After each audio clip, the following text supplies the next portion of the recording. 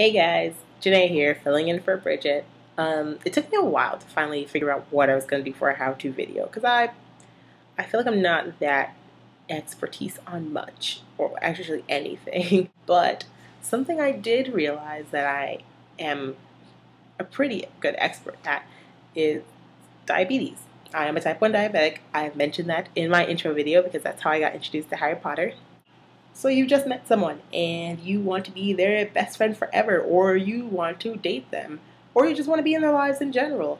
And you found out also they're diabetic. Here's some helpful hints on how to interact with them. Some do's and some do nots. First things first, do not ask them if they have the good or the bad kind of diabetes. Not okay. Both kinds are bad. No one is worse than the other. They're both bad. Ask them if they have type 1 or type 2. Or, some diabetics will even respond to type A or type B. If someone comes up to me and says, hey, do you have type A or type B? I kind of understand what they mean. Do take the time to know what to do in an emergency. Now, I'm not saying that you have to go to medical school and figure out every single nook and cranny that has to do with diabetes, but you know what? If you want to be in their lives, you want to be a friend, if you're even their roommate, there are some things that you need to know to make sure that, they're okay. You understand, every single diabetic is different. When my blood sugar is too low, I get really hungry and really, really shaky. But then my best friend Becca, when her blood sugar is low, she gets all sweaty and she gets really cranky. So understand that each diabetic is different. To go along with that, do not ask them about their blood sugar if you see that they're being unusually cranky. Ladies, is the equivalent of asking us of a guy or anyone actually asking us if we're on our period when we're really sad or really upset. We just want to be treated like actual humans who have emotions that don't have to do with our diabetes. Listen to their camp stories. If your diabetic has been to camp, listen to those stories because they are the equivalent of LeakyCon.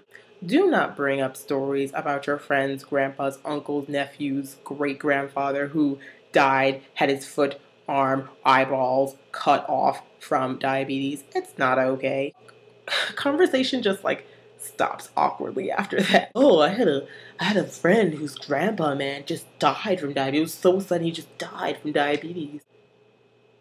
Alright, that's literally how it will go. Ask questions. This seems really obvious, but a lot of people don't do it because they're afraid of being offensive or stuff.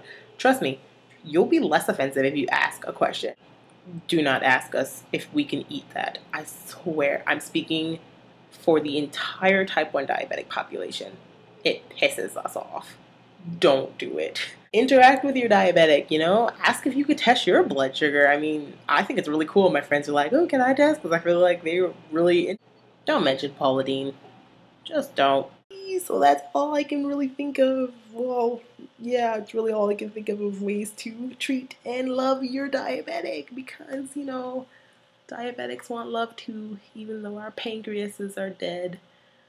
We just need affection. I hope you found this informative, and this is Janae signing out.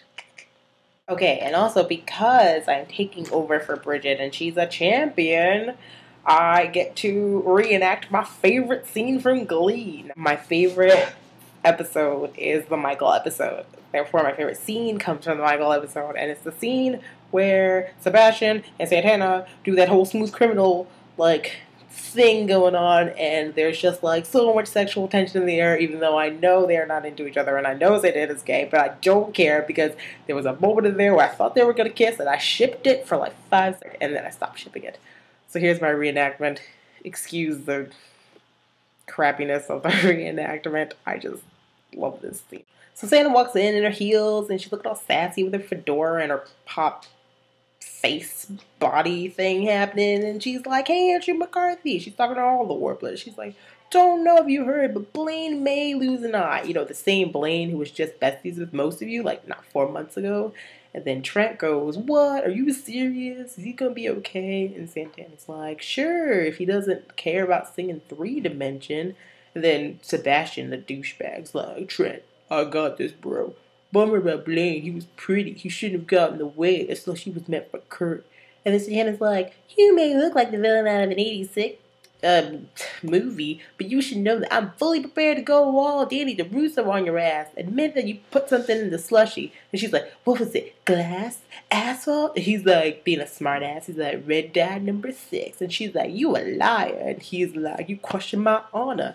I demand satisfaction. And not that kind of satisfaction, because that's when I started to ship it. He's like, I demand satisfaction, Warbler style. And she's like, you want a duel? Cello guys, stay your asses back. But she didn't really say that. But this is the bridge version, so she actually did say that. She's like, cello guys, chill out a minute. I'm going to need you. And he gets the back. She's like, guys, go away. I don't want you to see me make a girl cry. And Santana's like, let's keep this on point. Basically, she's like, Negro, please, chill out. So then, it's all the empty chairs, and it's cellos, and it's all sexual tension. Because here comes Smooth Criminal. They're like, also, that's the moment I decided I'm gonna marry a cello player, because Jesus Christ, they're so attractive. It's like, okay, then it ends and they're looking at each other and they're breathing heavy, and I'm like, now kiss, but they didn't. So Santana's like, I was better. He's like, whatever. And she's like, tell me what you buy the slushy, you douchebag. And he's like, rock salt, but that's okay. She's like, why the hell is that okay? I just told you, Blaine had to have surgery. He's like, because I didn't put rock salt on this one. And there was slushy all over her face. And that was my reenactment of that awesome scene. So,